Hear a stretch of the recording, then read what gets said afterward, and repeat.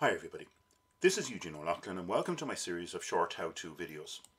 In this video we're going to learn how to read text missing data into R.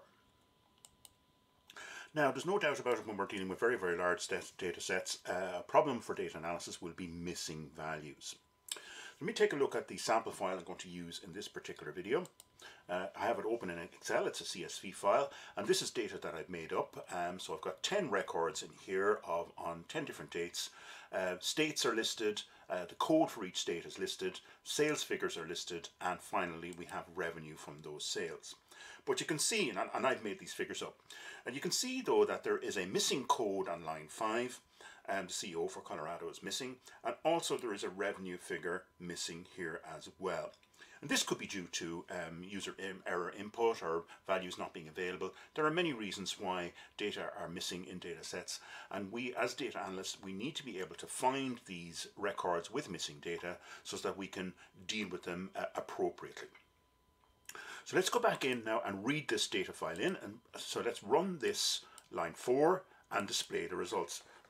So we can see here, when we look at the output, that our missing value for code is left as a blank, but our missing value for revenue has the letters NA inserted into it. Now the reason why there's an NA here is that R recognizes that the revenue variable is a numeric variable, but nothing is added in to the code, which, as you can see, is a character or text variable. The letters NA could in fact be a code that could actually have a meaningful thing here. So R will put NA where there is a numeric blank value missing, but it will not do so when it is a text variable. So we need to be able to figure out what to do with this particular variable.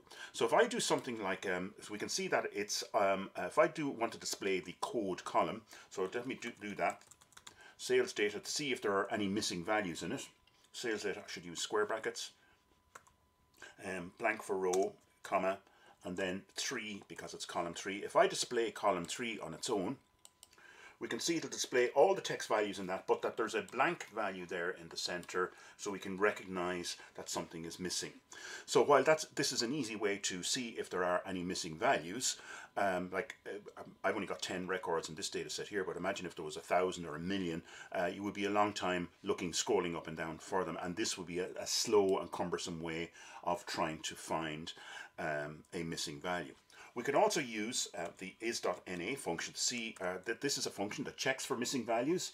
So if I check for sales data, $, in this case here, code.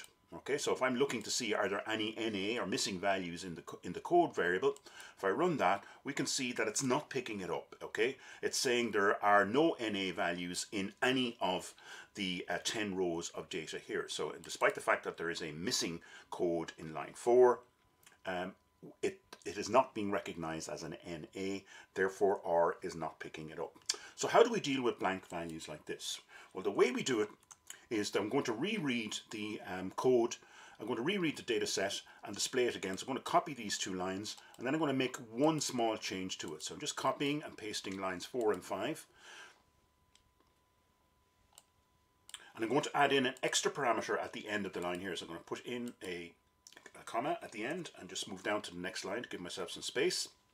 And I'm going to use a parameter called NA strings. So NA.strings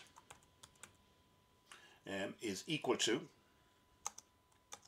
and all I need to do is use the combine function to display nothing, just 2 inverted commas, and this will strip out the blank and replace it with an NA value. So now I'm going to rerun this code to read the file in again, and this time I'm going to use the print function to display the variables, and we can see we still have our NA for the missing numeric value, but now you can see that the NA has been inserted in the code column for the missing value on line 4, and you can see that it is recognized differently from the NA for the revenue figure.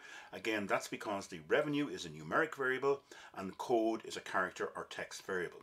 So rather than just putting the letters NA on their own in there, they are bound by these 2 open and close brackets that you see here on line 4.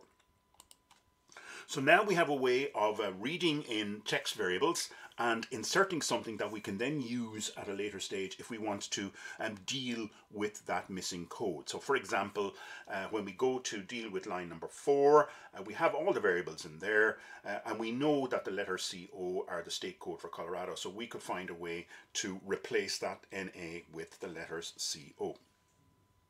We can also, now if I recheck for is.na, and my data, sales data, and my $sign code. So remember from before, we got all false values. So this time if I run it, we will see that on line 4, we are getting a true value being returned. So now we are recognizing that there is a missing value on line 4 or on the code variable.